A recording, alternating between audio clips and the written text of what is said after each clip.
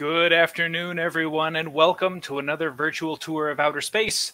My name is Josh. I have the privilege of being your presenter, your pilot really today, but as always on our Wednesday programs, you get to be the decider. You get to tell us where to go. You're the captain of our spaceship of the imagination.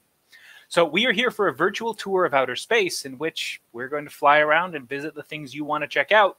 But I wanted to start off this week in our OpenSpace software. You can see it hovering in that little window next to me with a few of the things people have been requesting over time. I spent some time over the past week trying to build in some of those features, and there's been some successes. There's been some non-successes along the way, but we have a couple things that I've been wanting to show you for a while, and I can now do. And if you want to check out some of these exact same features, I encourage all of you to go to OpenSpaceProject.com and download the exact same software I'm using, and you can use it yourself. Fly around. Give yourself a tour where you get to be pilot and commander of that spaceship. So if you go and check out the OpenSpace project, there's actually a survey we would love for you to fill out. And the first 30 respondents get to have a super cool NASA sticker mailed to them so you can rep everyone's favorite governmental agency out in public. So we can actually get started right now. We are seeing OpenSpace. There you go.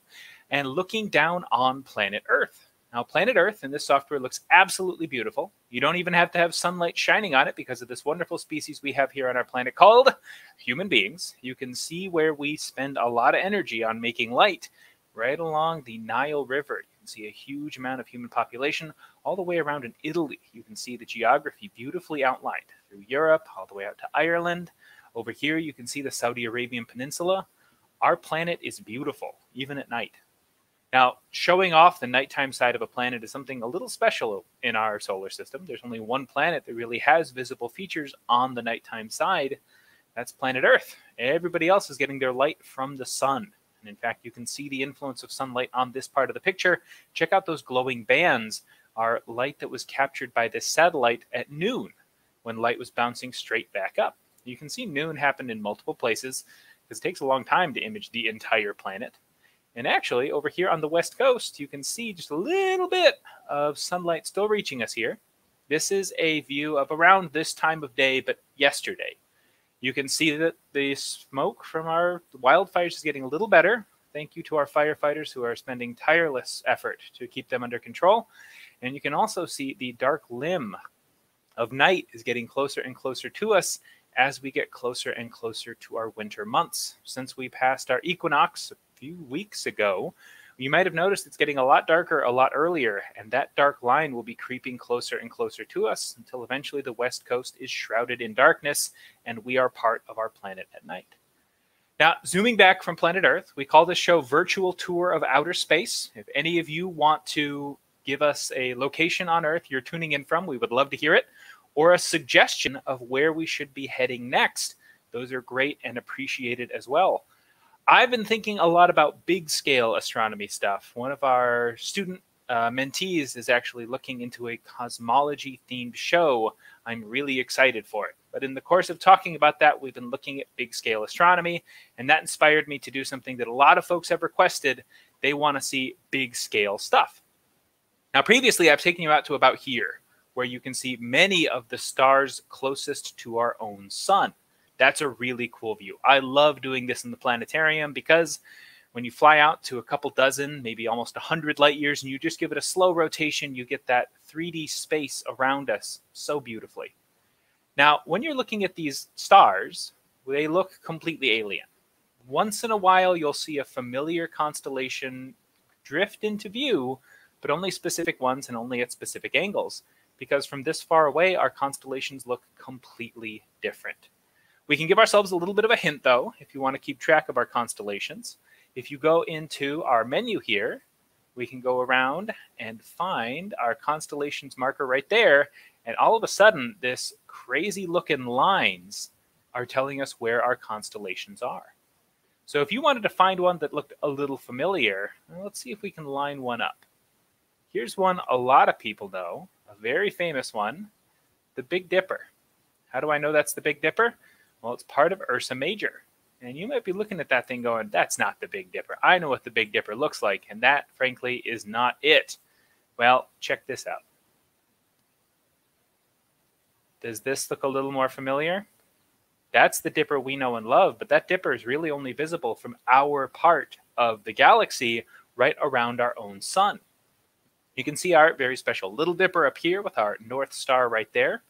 If we pan around, you might notice some of these constellations are in different colors. A darker shade of red for these around here, those are our zodiacal constellations, the constellations of the zodiac. And if we fly around them, there are two very special ones I would like to point out. One of them is a zodiacal constellation. I should say the other one is not. The one that is not is this guy right here. That's a very famous constellation, Orion. And once the Academy is reopened, if you want to see some of our planetarium presenters show you the stars of Orion in a kind of similar way, come meet us in the garden at certain points during the day. But checking this out, you can see our Orion figure right there, the 3 stars of the belt, the club outstretched, and a shield up in front of him to do battle with Taurus the bull. Now, the stars of Orion are kind of special to us because they are bright stars and they're relatively nearby. Opposite Orion, if we go about 180 degrees, a big flip, we can see this guy right here, Scorpius, the scorpion. Now, if you can find Scorpius, you can see his big long tail right there. Bing tells me that this is the constellation of the fish hook in some Polynesian cultures. So looking at this giant depiction of Scorpius in the sky, you'll notice it falls right on the Milky Way. Now, we can actually use Scorpius and the constellation right next door, Sagittarius, to locate a very special part of our Milky Way called the galactic center point. The very middle of our galaxy is hiding out right around there, which means Orion is facing directly away from the middle of our galaxy. Let's find Orion, the big blue constellation, back over here. You might be asking, Josh, why is your view upside down? And to that I will say, there is no such thing as up in space. But checking this out, we can actually follow the path of the Milky Way all the way over from where we saw it in Sagittarius and Scorpius over here out to Orion. Now, granted, it's a lot less visible out here. It's a little harder to see, but it is still there. Now, here, I think, is one of the coolest things we can do. Check out that blue constellation. That's Orion, and we're going to fly backwards. As we fly backwards, Orion starts to kind of melt and bend. But if we keep an eye on Orion, the very bright stars that make it up, remember, ignore this blue constellation, focus on this one. We can see that they're facing away from our galaxy. Yep, I think I might have forgotten to turn the... Oh, there we go. The center of our galaxy, I should say. So all those bright stars of Orion are part of this little structure right here. Now, that little structure is what we call the Orion Spur. And that's actually where we live in our galaxy. If you tilt our view this direction, you can see the center of our galaxy right there, and that glowing bright area around it. Now, this should be one of the brightest parts of our sky. It's brighter than any other part of the Milky Way. So why can't we see this giant glowing single feature in the sky? Well, let's back in. And as we do, keep your eyes on that direction. As we settle in to the plane of our galaxy, you can see all that dark, cloudy gas and dust is actually blocking our view of the middle of our galaxy. If it weren't for that, we would get to see that brilliant glow that's kind of peeking around the edges and in a couple holes, but it's mostly blocked. And which constellations does that bright central area fall between? Scorpius right here and Sagittarius right here. So if you are a fan of the middle of our galaxy, the best time to see it is summer. And I hate to tell you, but summer is not approaching. Summer is rapidly receding from us. Granted, another summer will come again. But for right now, we are moving in towards winter. I'm not going to say winter is coming. I am a big fan of the Song of Ice and Fire, but I'll leave that joke out. So what we will get to see are the bright stars of Orion rising not too long after our sun sets. You do still have to wait a little while, but not too long. And when you see those bright stars of Orion, it is super cool to think about what we are actually seeing, some of the brightest stars nearest to us, and kind of the home team when we're talking about our galactic structure. Okay, so I've spent enough time talking about this big scale stuff. If there's something a little closer to home you want to check out, by all means, please throw us a suggestion. Otherwise, I'm going to go on, I think, a grand tour of moons. So If moons are not the thing you're excited about seeing right now, please throw something in the comments and I will very happily follow up. Let's get rid of our constellations because they can be a little distracting. Okay, so heading in, let's see, where are we going to start off first? I think I've got a cool idea. Let's go check out around Jupiter.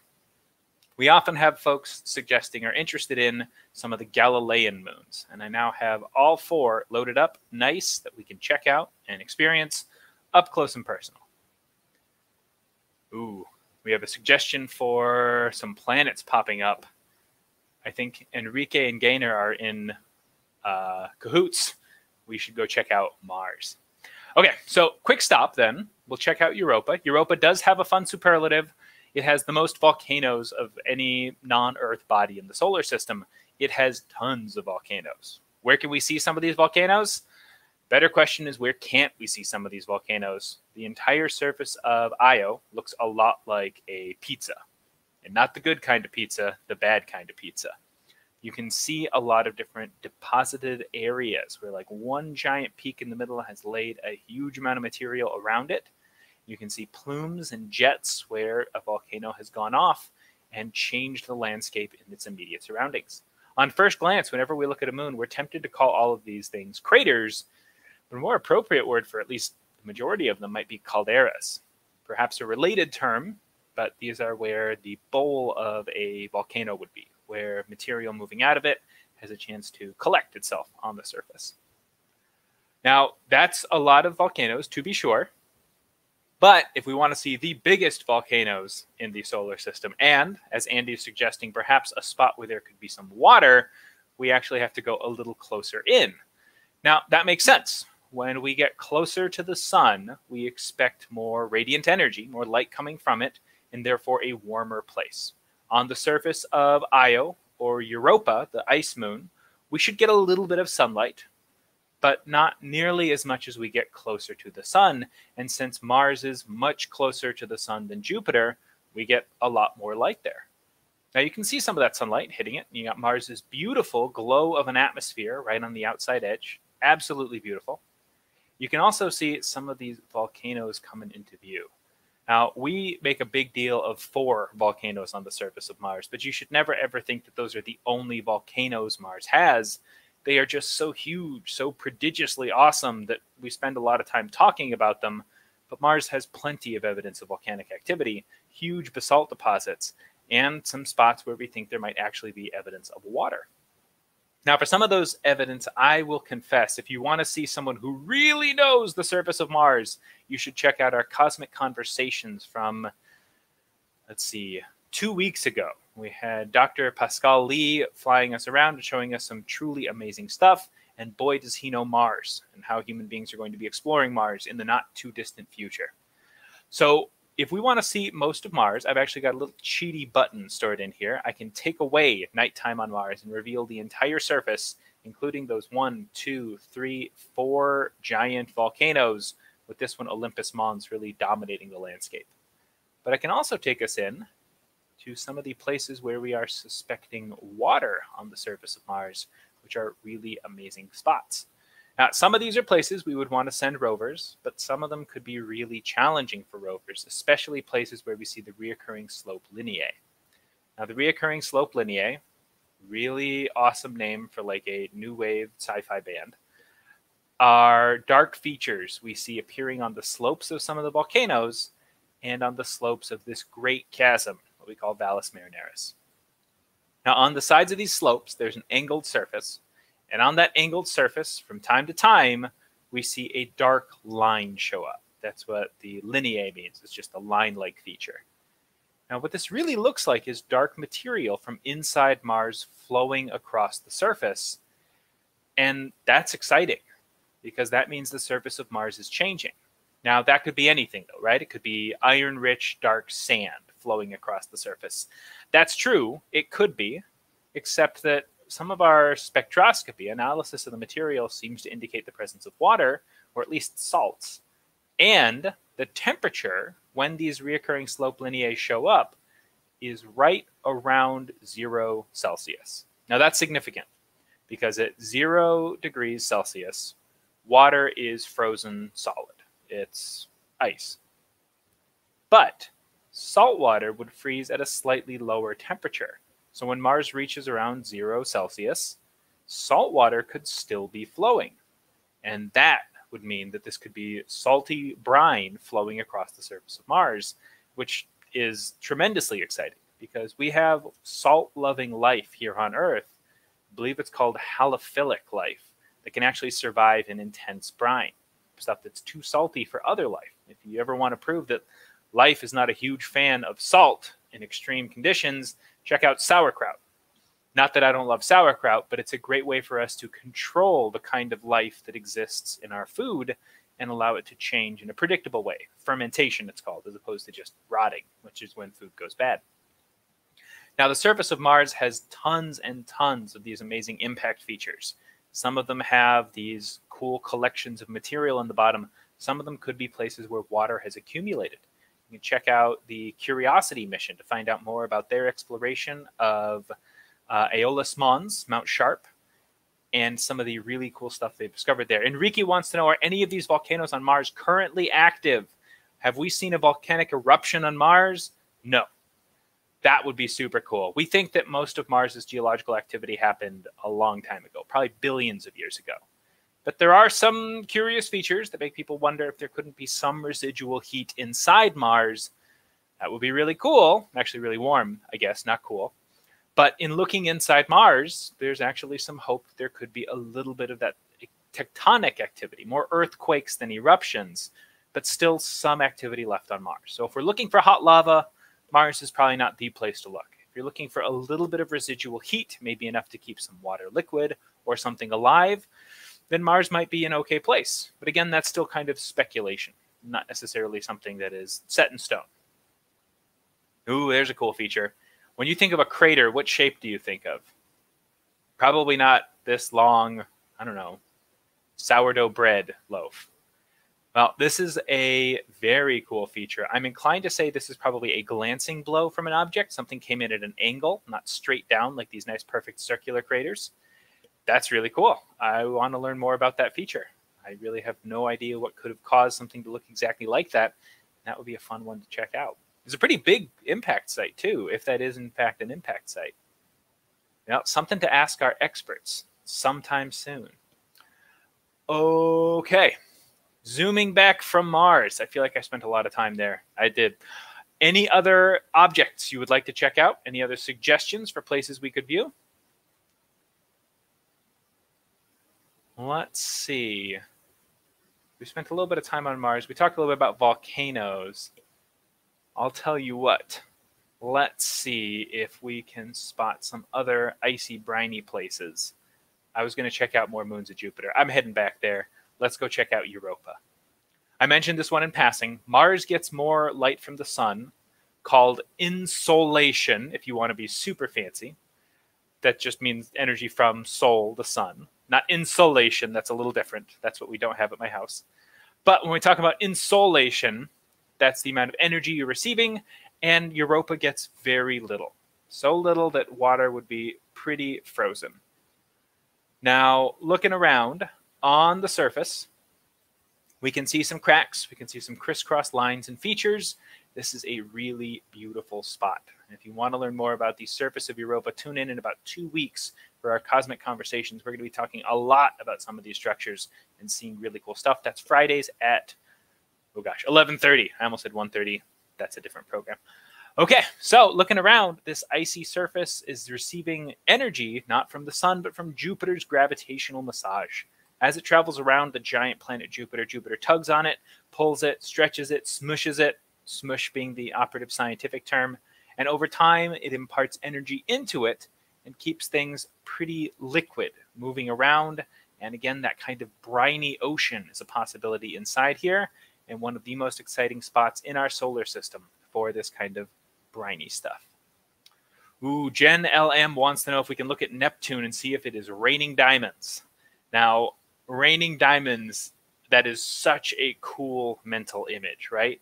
Just imagine going outside and seeing precious gems falling from the sky. It's like a Lisa Frank binder come to life. But alas, this is While potentially, yes, there could be diamonds as a precipitate on the surface of Neptune, can we see them? Not in our resolution. We can see the surface. We can see some clouds on the surface. We can't really see individual, like, small things, but these could be very large diamonds too. Some people call them diamond bergs. Imagine an iceberg of diamond floating around in here. Sounds pretty awesome, right? But again, our human imaginations are keen on running off with something. What we know is that the temperature, pressure, conditions, and composition here are likely suitable for carbon to bond together in the outer layers of Neptune. It's an ice giant, so there's all sorts of interesting stuff condensing inside it. But when we talk about a diamond, the first thing you have to remind yourself is who is there to cut those beautiful facets onto it? Nobody. So this would not be a beautiful, shiny diamond like we're used to. It would be a big lump of carbon, more like a block of charcoal than a beautiful, sparkling diamond, at least on the outside. Another thing would be that rain is maybe not the right term. A precipitate, it would float in this liquid and it would certainly condense and then drop. But if you're floating in a liquid, I have a hard time calling that rain. If something is falling from the sky through a gas, maybe you could call that raining, but the surface doesn't quite match what we're used to. So that idea of raining, while poetic, while beautiful, and while for sure striking, maybe not the most accurate. But if you want it accurate, I hate to say it, condensing blobs of carbony goo just doesn't capture the same beautiful mental imagery as raining chunks of diamond. Karen and Sun want to check out Saturn up close. I think we can certainly make that happen. Let's go check out Saturn. One parting thought on Neptune. I keep banging this drum because I would love for someone young out there to be inspired and take up this torch. We don't know what's happening inside Neptune because we haven't done all the lab work. There's a ton of ideas about what could be happening with that composition at that pressure, at that temperature, with that amount of insolation, the amount of energy coming from the sun. But in order to understand the outer layers, you can get a little bit from telescopes. Underneath that, you need lab work. Underneath that, you need lab work and more lab work. We have a lot of research to be done before we really understand what's going on in our ice giants. But I shouldn't be talking about ice giants when we're looking at our beautiful gas giant Saturn. Saturn is just a different kind of planet. It's got those beautiful visible rings. You can see them right there. Uranus and Neptune do have rings. We can't see them in our software, but we can see Saturn's beautiful rings. These are, you might think, like a computer glitch. When we get to the edge, they just disappear. That's not. That is actually how thin these rings are. They disappear to nothing when you line up with them just right. If you want to see them from Earth, we might see an angle a little bit like this because we're always looking from the direction of the sun. When you look at a telescope towards Saturn, you will usually catch a view not like you're seeing it up close and personal, maybe like this with a smaller telescope. You see a little dot with kind of a long thing around it. Through a more powerful telescope, you might see something like this, and often people wonder why it has two dark dots on it when you look at it through a telescope. Again, those aren't dots. Those are actually the dark spots we're seeing through the rings, between the rings and the planet. Zooming in, we can see those separations. We can also see other separations. This one, I believe, is called the Cassini division, so named for its discoverer. And the name Cassini and Saturn kind of go hand in hand these days, like Hubble and cosmology, because one of our most famous Saturn exploring missions was given the name Cassini. Also, Huygens was the probe that was dropped down on Titan, gave us some beautiful stuff. So, Jeremiah, I hope you are able to appreciate just how beautiful and wonderful our Lord of the Rings and our own solar system is. That is a Song of Ice and Fire reference and a Lord of the Ring reference in the same show. I hope I don't get fired. Okay. Runaway greenhouse effect on Venus. Sounds cool. Let's head out there. Venus's atmosphere has been in the news a lot recently because of some discoveries there. But we actually can trace back a lot of our knowledge about how planets change to early observations of Venus. Now, I believe, and Bing is producing for me, correct me in the comments if I'm wrong, please do, when we first learned about the temperature of Venus's atmosphere and a little bit about the surface temperature was the work of an enterprising young astronomer in, I believe, the 60s or 70s named Carl Sagan. Now, he was learning a lot about Venus, what the temperature variation was like, how things change. A really cool mission, to be sure. But in learning about it, they also kind of came up with the idea that this much carbon in the atmosphere makes a planet hot. Now, this works in a really simple way. Sunlight, again, that insolation that's turned out to be the theme of our show today, strikes Venus, and a lot of that light bounces off, but not all of it. Some of it reaches its way down to the surface, although very little.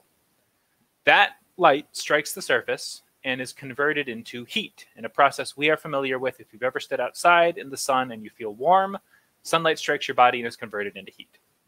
That heat would normally escape a planet in the form of infrared light. But you see, carbon, the stuff wrapped around Venus as its atmosphere, blocks infrared. That means it keeps a lot of infrared out from the sun, but it does also block the infrared that got the light that got turned into infrared on the surface, so it traps that heat close to the surface. And this becomes unsustainable very quickly. Since that infrared can't escape, the surface just gets hotter and hotter and hotter. And as such, we see what's called a greenhouse effect, because we use the exact same idea of one direction sunlight. Sunlight goes in and can't escape in our greenhouses here on Earth as a great way for us to keep track of the temperature inside a place to grow plants that like hotter weather, our greenhouses. Okay. Can we take a look at Mercury? Absolutely, Shayama. Let's head out there right now.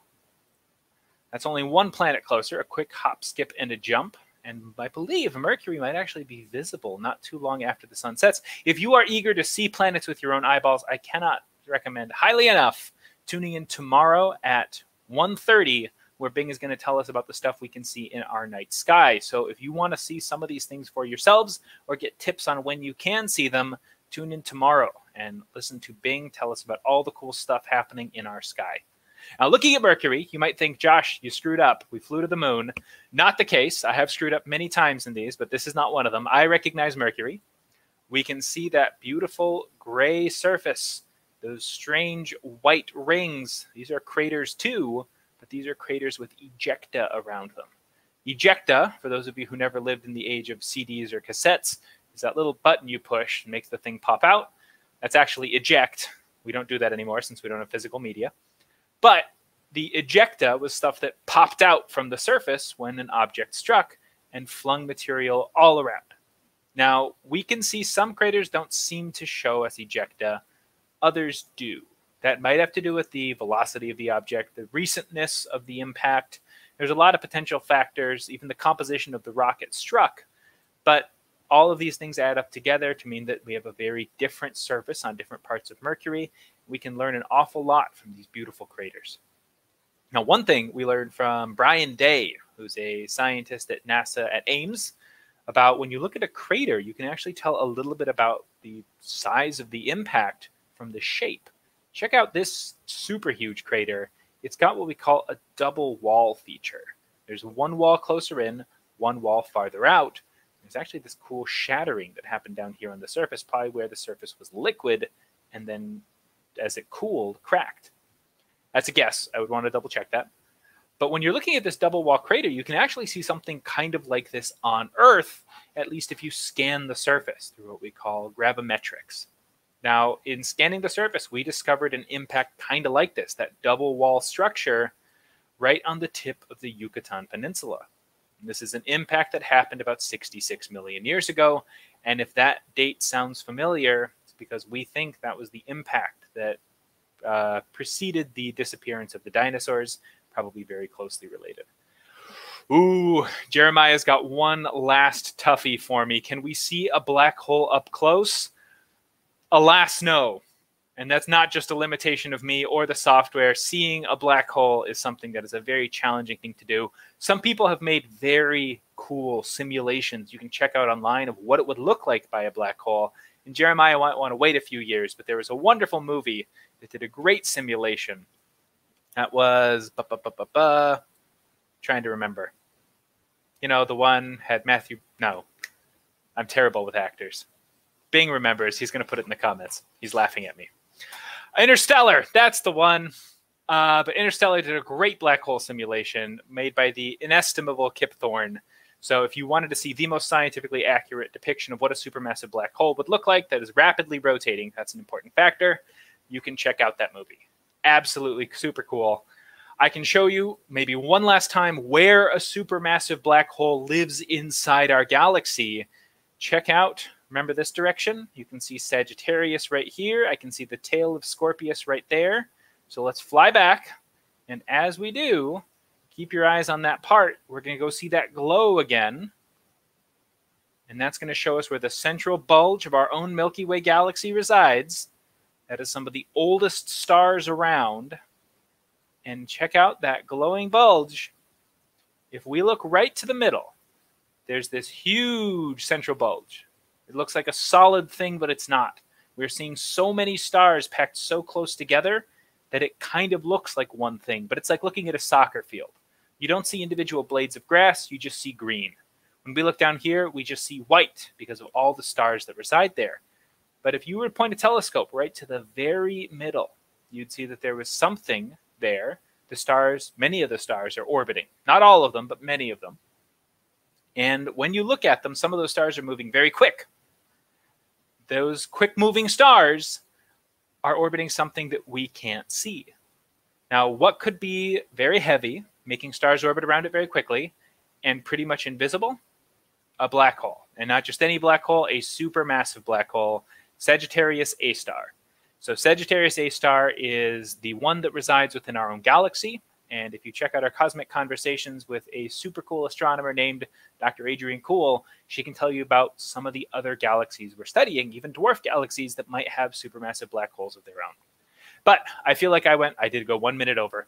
Thank you all for tuning in. I'm sorry I went long this time. I hope I was able to address some of the things you have asked for in the past. If there are more things you want to check out or see in OpenSpace, you can download it yourself or hold on to those ideas and bring them for our next week's discussion. The Academy of Science is opening again relatively soon. I believe on the 23rd, we're going to be open to the public. So come check it out. We would love to see some of your faces. Me and my team cannot wait to get back and resume our planetarium operations. And if we don't get to see you again soon in person, we hope that we do get to see you online. So thank you again for tuning in. Have a wonderful rest of your day today on Wednesday. And stay safe, stay happy, stay healthy. We'll see you again soon.